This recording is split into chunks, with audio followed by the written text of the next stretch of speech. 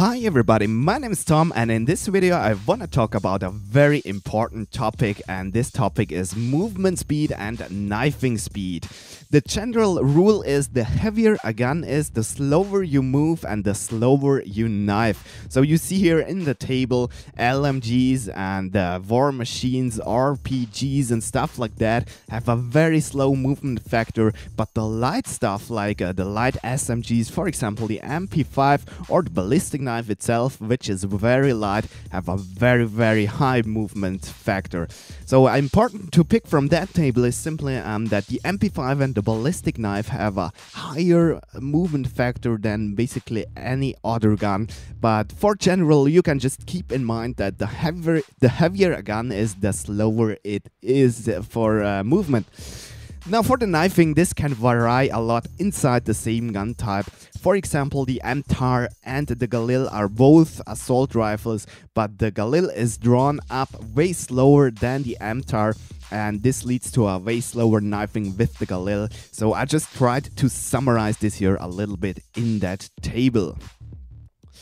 Now the first tip I want to give you is when you gather up a train, always equip your lightest gun you have.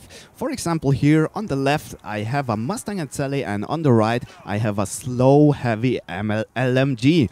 You do not see it especially in this video when you just watch this here. You have to experience this yourself, but the difference is actually massive. When I walk so slow, the zombies have an easier time hitting me, and I get way more hits when I have the LMG equipped. As well, when I want to gain distance to shoot the zombies, I have a hard time doing that with the LMG because I sprint almost as fast as the zombies run all the time with that slow movement factor. So you always want to equip your lightest gun. For the shooting, you can of course then switch to the gun whatever you want. This is just meant for the gathering up of the train. And here I actually have a very cool scene where I go down because I get too many hits in the back. So we cannot say for sure that I could have avoided that down with a very light gun. But if you watch here the slow-mo, you see that I get 2 hits in the back, and maybe if I had a ballistic knife equipped, I would have run so fast that the zombies didn't catch me there. So it is always only an advantage if you equip lighter guns. Now when you knife, you always want to hold your lightest gun too. To be more precise, you want to pick out the gun that is drawn up the fastest. Because when you compare those two scenes here, first the pistol, then the LMG, you see that the difference is absolutely massive. So whenever you knife, maybe at insta-kill or in the first few rounds, always hold the lightest gun. Now you know there is the stabbing when you knife from a far distance and the slashing when you knife from a close distance. Whereas the stabbing is nice to avoid zombie hits, the slash is of course way faster. And when I have Jack, what I do is I always just go close to the zombie to make sure that I execute a slash. There are some tricks you can try to do. For example, you can try to actually knife the air and then quickly point at the zombie. Therefore, you can execute a slash although you are far from the zombie away. But I think this is very difficult to execute. So therefore, as said, I just go close to the zombie and make sure that I do a slash then. Normally, the zombie even doesn't hit me that way.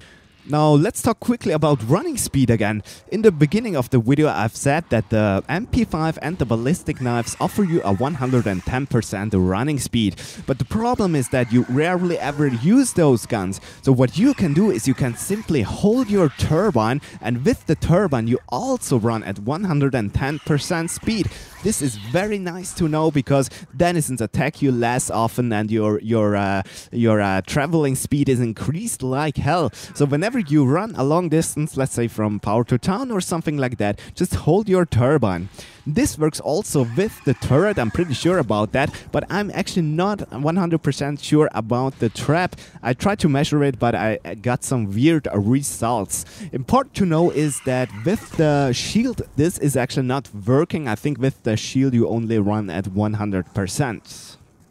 Holding buildables is not only essential for fast running speed, it is also absolutely great for knifing speed, because I've said it a few times that the drawing time of the gun decides how fast you can knife, but buildables are not drawn at all. They are just there after a knife, and this allows you to knife at the max possible speed, so you can knife extremely fast. And this is especially essential if you want to knife denizens with the combat knife, because to knife a denizen it takes you 2 knives, but you can only knife in that speed when you actually hold the turbine. It is possible with the pistol and such, but it is difficult and needs a perfect timing. When you just hold, for example, now the turbine, you can knife denizens easily with the combat knife. An alternative method to knife faster, by the way, is when you have a semi-automatic gun and you just hold your fire key pressed and then you knife. This leads to a little bug or glitch or whatever you want to call it, and your gun is not drawn up after the knife. So you can also knife at the max speed when you just hold your fire key pressed when you have a semi-automatic gun. And here another alternative method to kill denizens with a pistol combat knife combo is when you just shoot the denizen twice and then knife him, but this costs you quite a bit of ammo, so you might rather just simply pick out your turbine. Now all of that we have just learned is absolutely essential if you want to do that common starting strategy, running from the bus depot directly to the town in the first few rounds. You know, it's pretty cool because in the town you have the bank, you have Jack, the Bowie is quite near, and you also reach power quite quickly to activate your Jack. But the problem is that there is a huge lava pool to pass, and this one can be a death trap if you do not follow some instructions. But with all that instruments we have now, like this faster denizen knifing and so on, we can actually pass that pool quite safely. So first of all, when you want to pass that pool, you have to know that the lava is a bit more narrow to the right side, and this is absolutely necessary that you pass by the lava on that right side where the lava is more narrow. You see it here in the video, I always pass the lava at the same spot.